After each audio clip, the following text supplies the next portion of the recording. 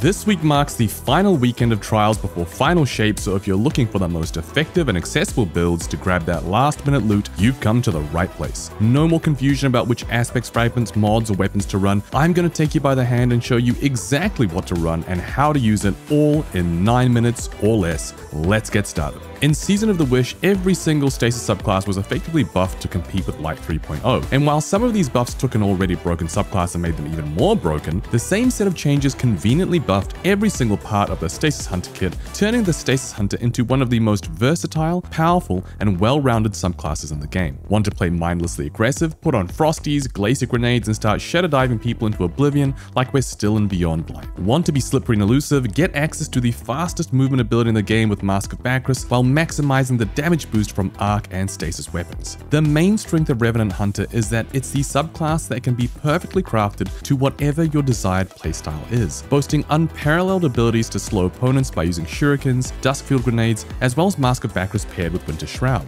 while at the same time having the ability to spec into one-shot pocket lethality by equipping buffed Glacier Nades and shadow diving people into oblivion. Not only that, Stasis Hunter arguably has some of the best movement tech in the game. If you're on console, put on Mask of Bacchus and literally break ankles as you teleport so quickly that most of your controller brethren literally won't be able to turn fast enough to kill you. Or put on Stompies and cosplay as a Grasshopper and play a strong aerial game, knowing that if you're ever caught out, you can quickly shadow dive back into cover to disengage. So if you want to know more about the King of Cold, then check out my video over here. If you don't love it, I'll buy you an ice cream sundae at McDonald's. Alright, Mr. Armageddon, I just don't have any time, so just give me the most brain-dead, easiest broken hunter build to use, because every minute I spend in Trials is a minute I can't spend with my wife and 3 kids. Well, hold your horses there, Dad. Allow me to share what I believe is the secret meta build that nobody is currently using. What if I told you that I could give you a pulse rifle that kills enemies faster than a sidearm? I mean, that would be absolutely nuts, right? Imagine deleting your enemies from 35 meters faster than they can blink.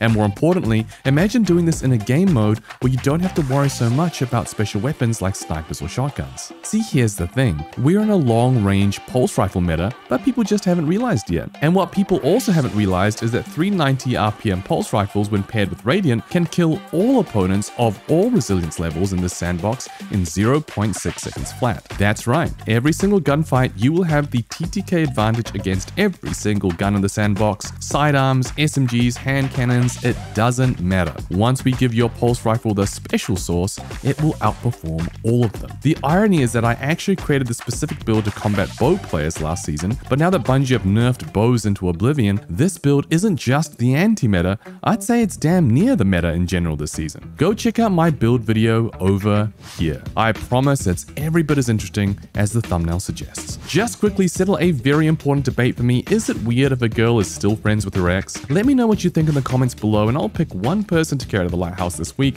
and enter them in the draw to win this beautiful emblem. Don't forget also to drop a like and hit the subscribe button if you want to see more builds from me. As a small creator, it means the world to me, so thank you. Alright, and now for Warlocks. And now I'm going to give you a build that might seem a little bit off the wall, but it is absurdly easy to use while giving excellent support to your teammates. Maybe you're not a super 3KD trial sweat. Maybe even getting a kill is a bit hard for you. If you've been paying attention to the PvP landscape, you may have noticed that everyone is holding hands and team shooting like they're in an Expendables movie. And so my focus has been crafting builds that are designed to punish handholders and to exploit their very predictable patterns. You may have seen my Night Stalker Gear Falcons build, and if you enjoyed that, I'm going to show you the Warlock equivalent, the rarely seen but vastly underrated Stormcaller. See, what people don't realize about Arc Warlock is that it's one of the few subclasses that is quite literally designed from the ground up to mutilate groups of opponents. Their entire kit with Jolt quite literally relies on people being grouped up and close together, as in Jolt literally doesn't work unless people are hand-holding. And it positively shocks me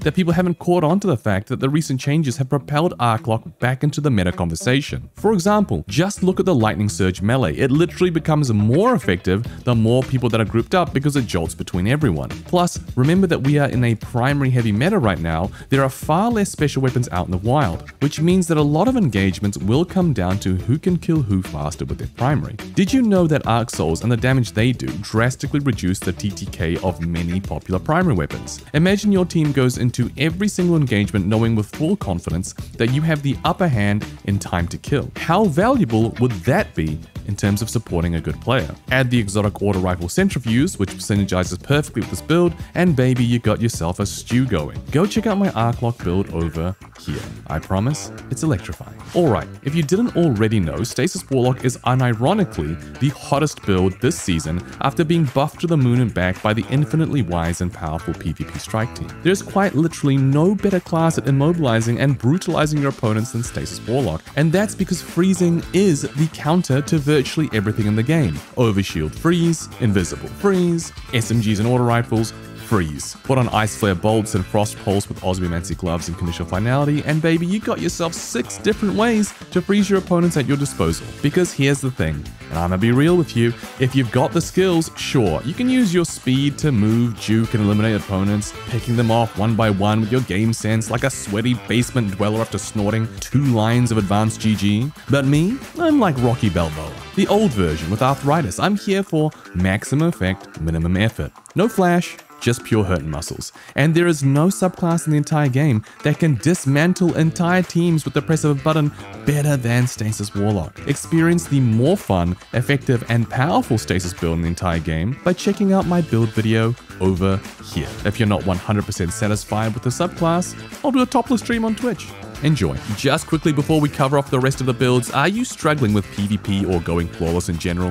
Join my Patreon and get amazing benefits like weekly trials cards with me, as well as Crucible coaching sessions. You'll also get access to a private VIP community full of chill, cracked PvP players to also help you go flawless and achieve your PvP goal. And now for Titans. No clickbait, this Solar Titan build is the ultimate support setup for newer players diving into Trials. Prepare to be your team's support hero. Here's why. By simply playing, you'll be boosting your teammates with restoration, healing, and non-stop ability regeneration. They will be singing your praises. The star of this build is the exotic helmet Precious Scars. Precious Scars got a buff a while ago, but not many people realize just how powerful it's become in PvP. There are 2 standout features of the Precious Scars exotic. First, you and nearby teammates get restoration every time you get a weapon kill with a solar weapon. It's like a one-eyed mask, but you share the perk with your whole team. Now that is what I mean by support. In today's meta of primary fire, team shooting, and close formations, this means that when you score a kill, all of your teammates start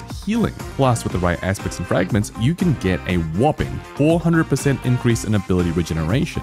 Game-changing, right? Second, whether you're revived or you revive someone else, you and your nearby teammates get a 100 HP mobile overshield. That's right, a regenerating 100 HP overshield. Revive a buddy and instantly flip the script on your opponents. In game modes where revives are key, like Trials of Osiris, this build will quite literally turn the tide of battle. Check out my build video over here. Your team will thank you, I promise. Alright, and lastly we have Void Titan. Void Titan has terrorized Trials of Osiris for what feels like an eternity, but Bungie recently announced that Ward of Dawn will be nerfed in final shape. So if you want to experience the unbelievable, oppressive power of Void Titan at its finest, now is probably the last time. See, here's the thing that makes Void Titan completely overpowered. Imagine if I told you that I had a cheat you can install that would nerf the damage of all of my opponent's weapons. Let's say that it takes all of my opponents between 30 to 70% longer to kill me. I mean, as long as I don't miss my shots, they literally don't stand a chance. But let's say I make it even more extreme.